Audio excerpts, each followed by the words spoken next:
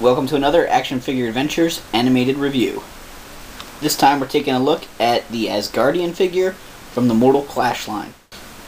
I picked this figure up from ZoloWorld.com. I met Mike at a Zolo World event, and he was a really cool guy, and I stopped by his site once in a while to check it out, see what new stuff they've got going on. They do a lot of special packaging to save and protect mint-on card figures. They do occasionally have other lines they import, like these figures. I don't know the backstory to the figures. They seem to be like foot soldiers from a couple different armies. There are some pictures that I found online. It seems like there's a god that goes along with each one of the different armies, but I don't know whether you can get those god figures like Athena or whoever they all are. The figure comes with an instruction book, a backdrop card, an axe, a helmet, a cloth tunic, a shield. He comes with a set of each type of hands, open, closed, and style that can hold weapons. This is the limited edition version of the guy. There's also another one that has a slightly different colored tunic. His helmet fits on his head. His shield can be clipped on his arm. There's little pegs.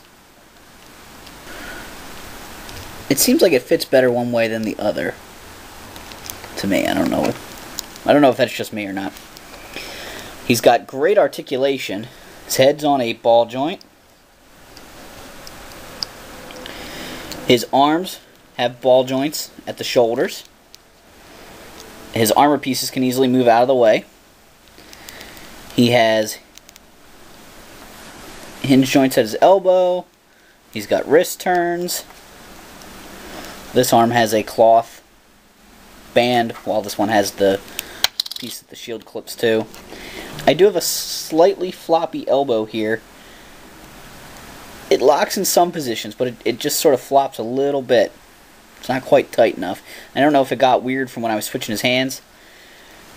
He's got ball joints at the hips. He's got double jointed knees, little furry boot covers. And he's got ball joints at his feet. His hands are interchangeable. They're a little tricky. They're very tight. They pop off like that.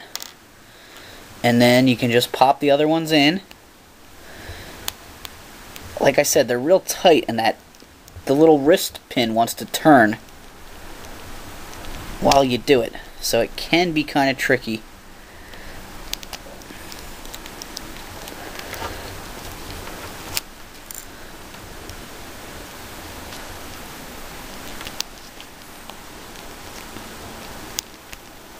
There we go.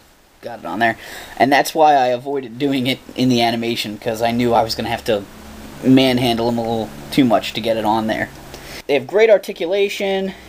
I did have a little bit of trouble doing the opening animation because he didn't want to stay up in that kicking position I had him in. His knee kept wanting to twist around there a little bit.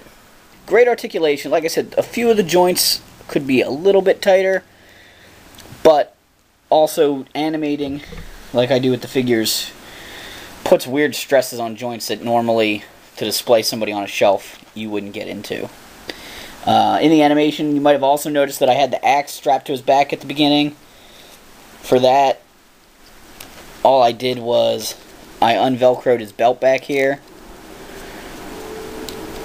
I put it against his back and velcroed it in place. Thought that was kind of cool. I don't know if it's meant to hold it, but it fit. I always like to have characters that can carry their weapons. This has been an Action Figure Adventures animated review.